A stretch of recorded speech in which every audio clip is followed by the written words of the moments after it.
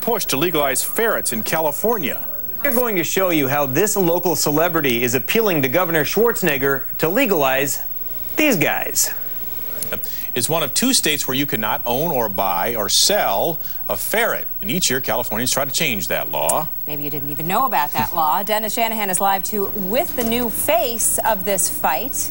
Well, Palace and Sam, the man's name is Leatherface. He's a local actor, writer, producer, all of the above, and now he's bringing some national notoriety to the plight of the ferret.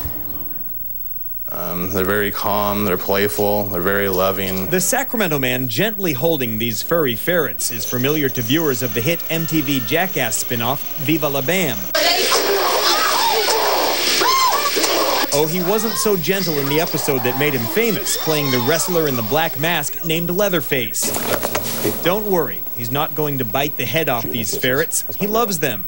And he's using his fame to bring high-profile attention to the ongoing plight of these creatures in California. These are ferrets, Mrs. Sable and Mrs. Aries.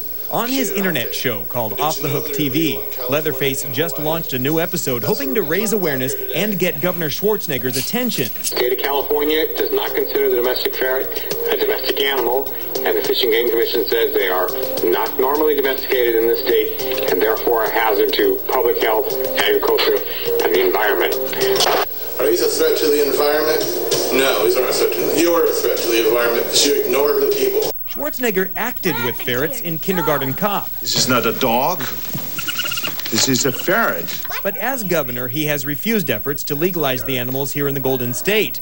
But he's never been face-to-face with Leatherface, something the wrestler is hoping to change. Yeah, we're thinking about doing a rally there on the governor's front porch, right on the Capitol lawn.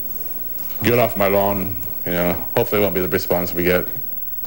Did I mention Leatherface is also a wrestler? Now, the governor had a bill on his desk in 2004 that would have legalized ferrets, but he vetoed it, saying at the time he needed to see more study about the environmental impact. Leatherface is also hoping to get the attention of the Department of Food and Agriculture, which has been behind the ferret ban in California for years. Okay. Well, that's one attention-getting guy, Dennis, Yeah, so he may have a chance. Just the hair We'll see alone. what happens. Thanks, Right. Dennis. Thank you.